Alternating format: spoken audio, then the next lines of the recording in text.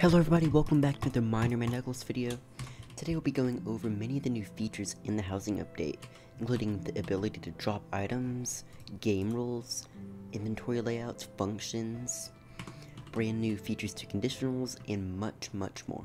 So without further ado, let's dive right into the video. Now first and foremost, let's talk about functions. So in short, functions you can find in the house settings menu, and you can create basically different functions. Now when you create it, it'll ask you for a name.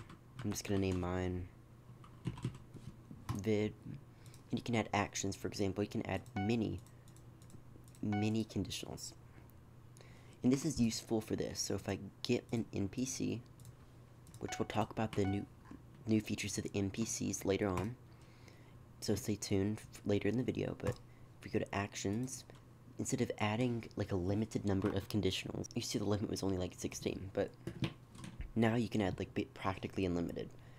Because instead of adding conditional over and over, you just functions. You can just trigger function, choose the function. You can just choose a function, and if it triggers for all players, you click that, or if it doesn't, you don't click it. That's another feature you have with functions. It can trigger for everybody. And for conditionals themselves, they actually got a small update too. If you go to conditional, there's no new actions and stuff, but it can match any condition. Let's say you have 10 conditions here. If one of them is met, then it'll do the actions. Just one. And of course, if it isn't met, it'll do else actions. Now there's actually more conditionals, but if you go to the conditional menu, you don't see them. Except global stat, which we'll also talk about later on, but there's actually many more. Which that brings us into event actions. If you go to event actions, there's some special conditionals for different ones. So for a player block break, used to, if you made something just like mining sim, you'd have to break a block and in survival and use a glitch and it can TP back up. It worked, but it wasn't the best. Like if you have a tree just like this, it'd be impossible to mine, and it just isn't worth it. So with this, there's a conditional inside of it. So if you go to player block break and add a condition, in the conditional there's a block type. And you can choose any block that you have in your inventory, of course not an item. For some reason it works, but if it's dirt, then it'll do it. And once they break the block, it'll do the following actions in the conditional. But if you don't have any conditional at all, just actions in the open, if any block in the whole entire house, no matter what direction it's broken, it'll do the action as intended. Now another event action that's been added is player quit. Self-explanatory, but you can only do selected actions. Like for random action, you can still only do selected actions. Really not much, but it's something. In player damage, this works for all forms of damage. Lava, get hit by a player, fire. But lastly, player enter portal. If a player enters a portal, like it can be a nether portal, or it can be an end portal. It really doesn't matter, it can be either. I'm gonna demonstrate that for you.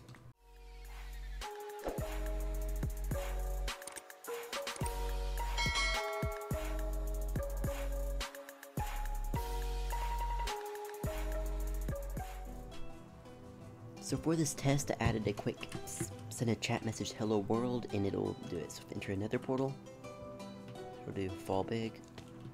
But if enter this, it'll do the sound continuously. Now, I don't know if this is a bug or what, but I kind of think it's a bug because if you enter another portal, it doesn't do it continuously. So anyway, it works for both portals, so it doesn't matter which portal you use. Now next, let's talk about NPCs. Now we talked about there was new features in NPC. Now in NPCs there is a new armor feature. So if I get myself a piece of armor like iron leggings, I can change equipment. Like if I press leggings, I can make it equip iron leggings. Or if I get a sword, I can make it have a diamond sword. Just as so, and it follows it too, just like a normal person. This is very useful, especially now with /edit you can actually dye armor. This is available in the last housing update, but I thought I might as well mention it. see armor color. Or you can craft it, which we'll also talk about in just very soon. Now next is Gamerules. The way you enter the Gamerules menu is to do /Gamerules. And you can see Gamerules like join messages if the player joins, Dwarfen's auto reset, and many of these were already available, but there's 4 new ones: Egg Hunt, Allow Flying, Despawn Vehicle Dismount, Item Drops, and Player Crafting. Now player crafting is kind of self-explanatory, but let me show it off. Basically you can craft things. So if I get myself some oak planks, and I go in here, I can craft a crafting table. But if I turn this off by tapping the letters, they're now red, I try to craft it, it acts like it will, but I can't get it out. Now, item drops, if you toggle it off, you can't drop items, toggle it on, drops. Despawn vehicle dismount, this basically like despawns the vehicle when you exit the vehicle, like this boat that I'm about to show you. And I'm about to get out of it, and it despawns. Now if I... Okay, it's an update. Despawn vehicle dismount basically despawns a vehicle like a boat or a minecart when you get on it. So if I right click this, get off, it despawns, turn it off. You know, during an egg hunt, if you went to fly, enable that, but it's automatically disabled at start. But next, we need to talk about global stats. Global stats is actually a very, very useful thing if you're kind of more technical guy that makes games. What this is they're kept forever. The stat is. Of course it reinstates, but they're kept forever.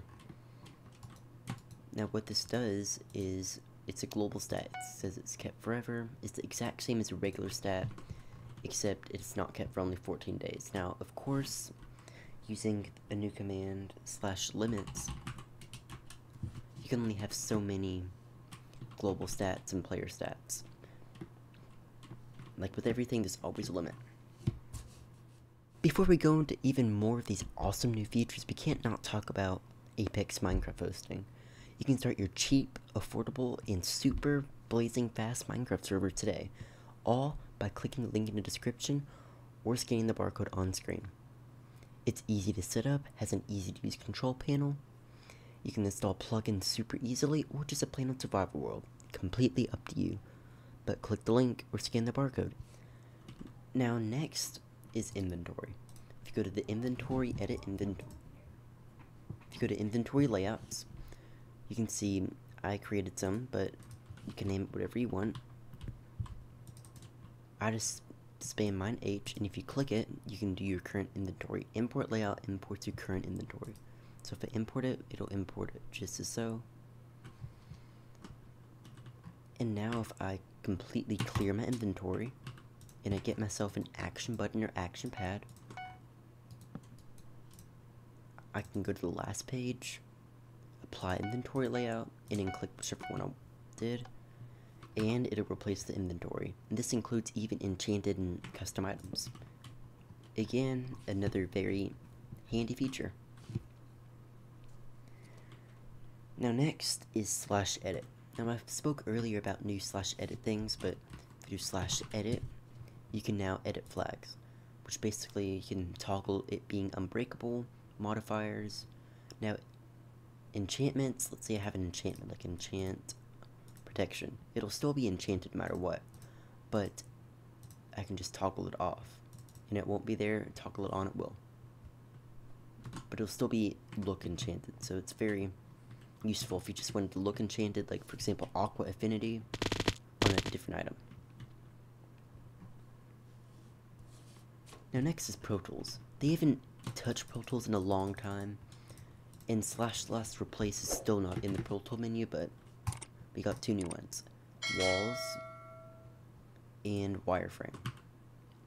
And I'll be telling you exactly what they are today. So if I get my region selector tool,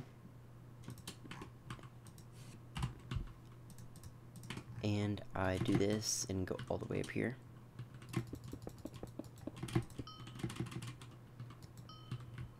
and as you can see, there's new particle effects, which is another new feature. But if I use wireframe and let's say obsidian, it can make just obsidian. And the reason you do this is for a portal. That's just the outside. But a wall, it makes completely filled. It's just like the set tool, but you can't do air, and it's just like a wall, so.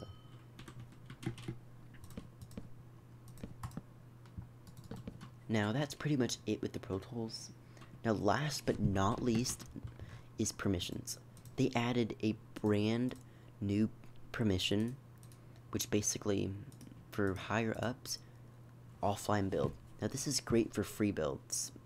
Like if you're not on the free build, mods can moderate it, and people can build no matter what. It's very useful. Plus, you can give this to admins if you want them to build or do things while you're gone. They're offline.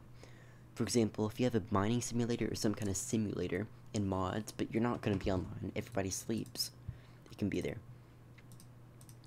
Another permission that got added was the change game rule, which basically goes along with the new game rule that was created.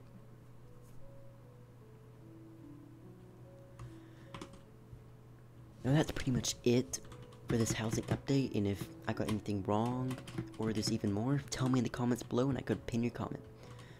Make sure to subscribe and smash that like button. I'll see you in the next one.